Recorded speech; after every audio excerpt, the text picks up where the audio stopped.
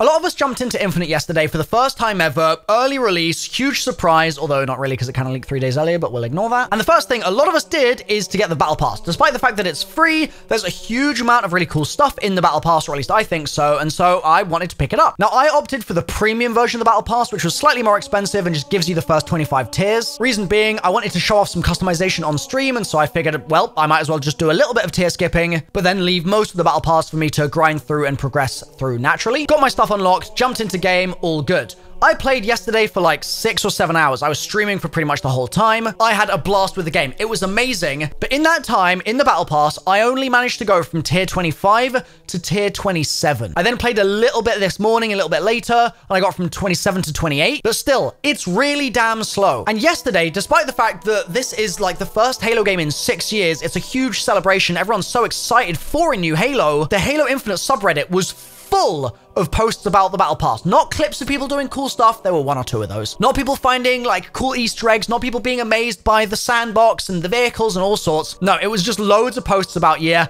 the progression system just doesn't do it for me, man. And I'm coming at this from the perspective of a newer Halo player, okay? I'm not crazy familiar with the Halo franchise. I didn't play it really loads back in the day. I've been working my way into the fold now, and a lot of you guys in the Halo community have kind of embraced me with open arms, which has been very appreciated. But I am new to it, and I do want to kind of chime in from a newer player's perspective and also try and make your voices heard as some of the hardcore guys who have been talking to me about this. So let's begin with what is the actual system right now? Well, you have Battle Pass challenges which grant you XP, and you need XP from those challenges in order to level your pass up. It is a challenge-based system, so you don't get XP for getting loads of kills in games or winning the games necessarily, anything like that. It's not tied to the medals you're earning either. It's just about doing the specified challenges. And you'll have a select group of active challenges at a given time, and then you can also tab over and see what challenges you have coming up as well. The more challenges you do, the more you'll unlock higher XP challenges, like later on in the weekly challenges. And so the last ones all grant you like 300 XP, for example, where the first ones only will grant you 100. Then when you've completed all your weekly challenges, there's also an extra ultimate challenge that you can do every single week, and that just grants you a piece of gear or something. So in this case, as you can see, it's this visor, which looks pretty cool. Does look kind of similar to some of the other visors that are out there right now, I think. But I'm sure they'll throw in some really cool things as the season progresses for this ultimate challenge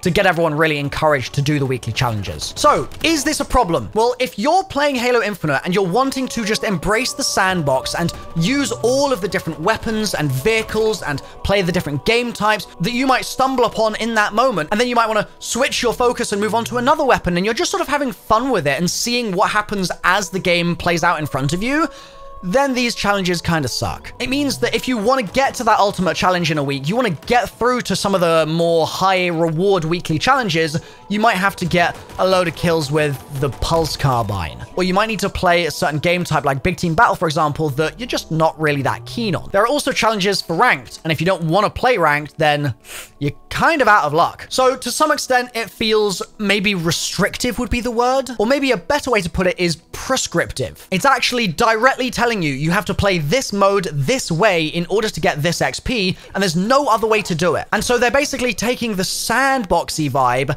and almost not making it a sandbox. They're making it a rush for everyone to grab the commando off the wall or something because that's what they need for their challenges or whatever the weapon might be. So I totally hear the argument that the Reddit is absolutely full of, that it's kind of sucking a bit of the enjoyment out of the game for people because they want to get through the Battle Pass. They're looking forward to stuff at like tier 60, tier 70, tier 80. There is some really cool stuff later in there. I think Recon is actually in there like later on. I'm not sure exactly where, but I'm pretty sure JC mentioned that it is there. So obviously long-term Halo fans are going to want that, but if you're at school or you've got a job and you maybe have a family to look after, or you've just got stuff going on during your day, you can only afford to play like maybe an hour a day or less, or maybe you just play on the weekends or whatever it might be, there's no chance. There's just zero chance you're getting Recon. Unless, of course, you buy the 200 credit tier skips and go all the way through to tier 100 just paying for it. So let's talk about that. This is a free multiplayer, and the value proposition there is that they're going to offer some kind of cosmetic system and battle pass system, etc., in order to incentivize people to spend some money, but obviously the actual base game, the base access, is free. And it's an incredible value prop in this game. The fact that it's free is mind-blowing to me. This is one of the best PvP games I've played in the last 5, 6, 7 years. It's just genuinely so smooth and fluid. The combat loop feels really good right now. I'm having a blast with it. The ranked feels amazing. I really want to grind the ranked more. And so the game itself is incredible to get as a free offering. And so I can sympathize with 343 and I guess with Microsoft that they want people to spend some money on it, because this game's cost what, like 500 mil to make or something? It might even be more at this point. At one point that number was floated, but we might be like 750 or a bill right now. This has been an insanely expensive game to develop, and they are going to need to recoup those costs. And yes, they can sell the campaign and many people will buy that, no doubt, but are enough people going to buy it to recoup $1 billion of costs?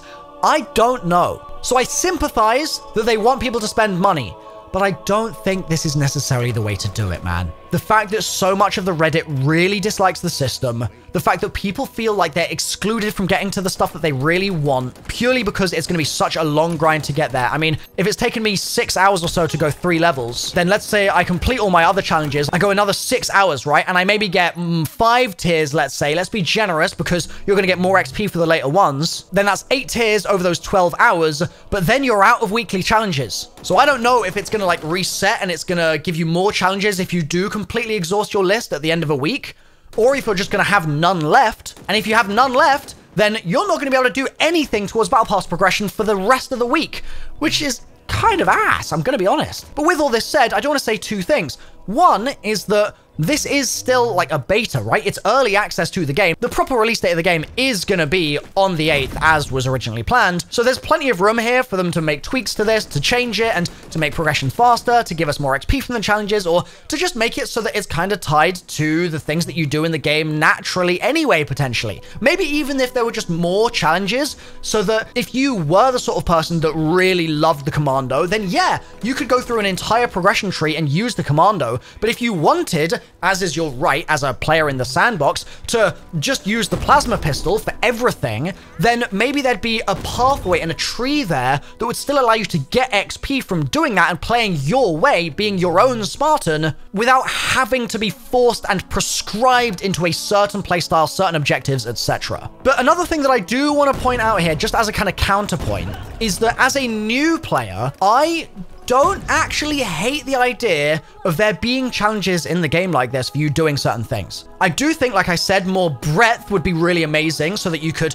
choose your own playstyle, but I don't hate the idea of challenges, and I have seen some people saying a challenge-based system is just terrible. I think that a challenge-based system works if it's complemented by other aspects of the game that also allow you to get through that battle pass. But in an exclusive environment, the challenge system does fall flat. I just wanted to make that very clear. I also think the system they had with the challenges back in the day of, let's say, like Modern Warfare 2, okay, where you could get a bunch of emblems and calling cards for doing certain things. I used to love grinding that back in the day when I was younger. I just had a really good time with it. And I think that in this game, if they did have a system like that, where there was a huge library of challenges that you could do and work through them all, that could be really fun, again, as supplementation to all of the other stuff going on.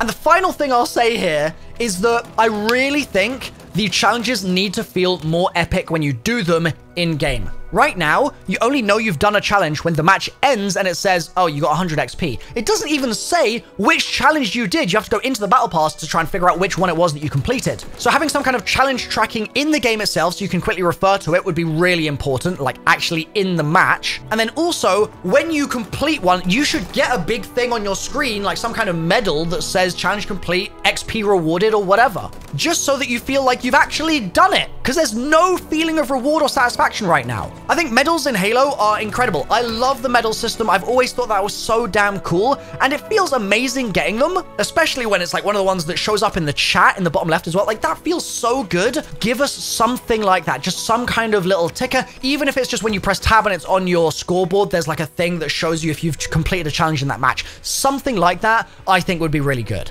So let me know, do you hate the Battle Pass system? Do you think it needs a total revamp, or are you kind of having fun with it? Let me know in the comments down below, and Oh my god, I just made like a Halo commentary. Let me know if you guys enjoyed this, and I'll see you in more Halo videos on my channel. I'm also, just real quick, thinking of making a channel that's going to be called like Milo Halo or something, and putting all my Halo content on there instead of mixing zombies and Halo on this channel. Let me know what you think of that in the comments down below. And hey, by the time I upload this video, I might have already made the channel. If you search Milo Halo, it might be there. So thanks for watching, guys. Drop a like if you've enjoyed, and I'll see you next time. Bye for now.